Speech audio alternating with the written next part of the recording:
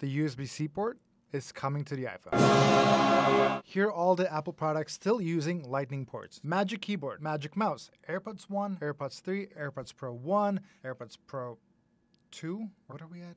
AirPods Max, EarPods, Apple Pencil Gen 1, which is still around, magnetic charging dock, MagSafe battery pack, MagSafe Duo charger, Apple TV remotes, although the new one has USB-C, so good job there. Pretty much every Beats headphones out there, and of course the iPhone, except that might be coming to an end. In June of this year, European Union lawmakers reached an agreement on legislation that will force all future smartphones to include a wired standard charging port by 2024. So this is huge news if you're into cable and chargers, and it's really not so huge news if you're this dude, who about a year ago built his own iPhone X with a fully functional USB-C port. Did I forget anything? Let me know in the comments.